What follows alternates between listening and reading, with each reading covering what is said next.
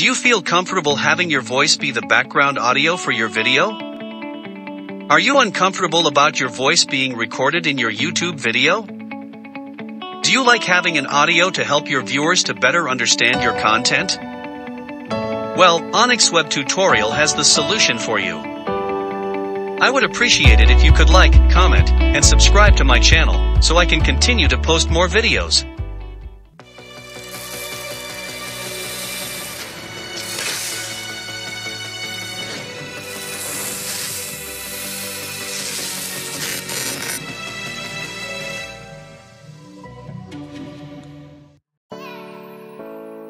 This video will show you how to turn text into spoken word. This is referred to as text-to-speech.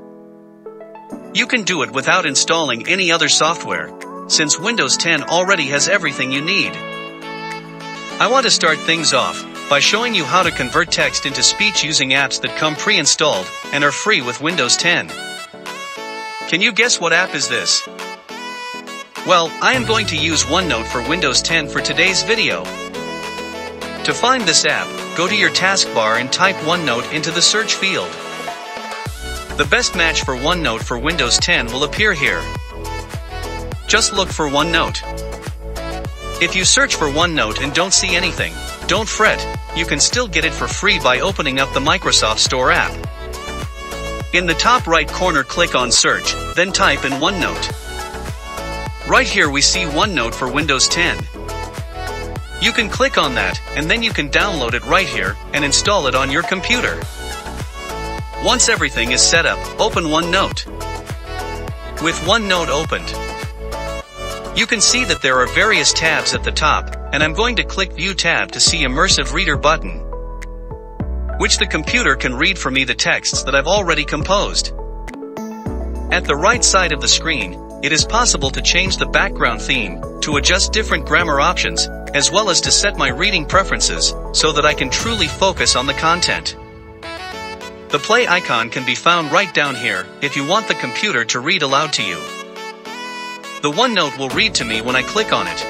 Hi, I'm Onyx. Welcome to Onixxweb Tutorials. So today's video, we're gonna talk about the Sketchup introduction, and familiarization of the said software. Therefore, I can have it read everything I have written. I can also adjust the voice speed by clicking the voice button settings right next to the play icon. It is possible to adjust the speed to go extremely fast or very slow. Then, down below, you can select whether you want the text to be read in a male or female voice. With this feature, you have two distinct options. It is now clear how the computer can read to us. For example, if we wanted to record it, we could overlay it on top of a video, or we could save it so we could hear it later. To do this, we'd use the voice recorder app included with Windows 10. Let's take a moment to set that up.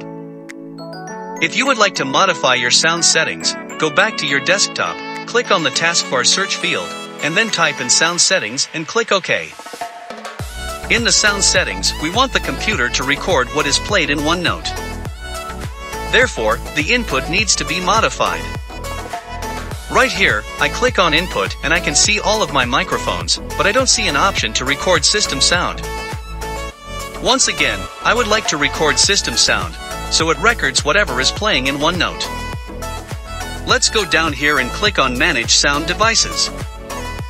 The Manage Sound Devices option allows you to see all of your output devices, but you can also see all of your input devices, as well as a disabled option called Stereo Mix. Select Enable by clicking on that. We can now record our system sounds with the voice recorder since it is now one of the input devices. You cannot enable Stereo Mix if you don't see it listed among the options. Don't worry if you don't have an installation available, you can still do it with the next option. Once you select the Stereo Mix option, you'll be able to record your system sound. After selecting that, you can exit the dialog box. After we've made that one setting adjustment, let's return to your taskbar and open the voice recorder. It's a pretty straightforward app that you can't really go wrong with. Just type in voice recorder and choose the best match. The recording button is located right in the center. Let's click on it. Having the recording active, I can jump back into OneNote and click play, and the computer will record everything it says. Hi, I'm Onyx. Welcome to Onixxweb Tutorials. So today's video, we're gonna talk about the Sketchup introduction and familiarization of the said software. Firstly, let us understand about brief details of the software. As soon as OneNote has finished reading this text, I will jump over to the voice recorder to listen to the recording.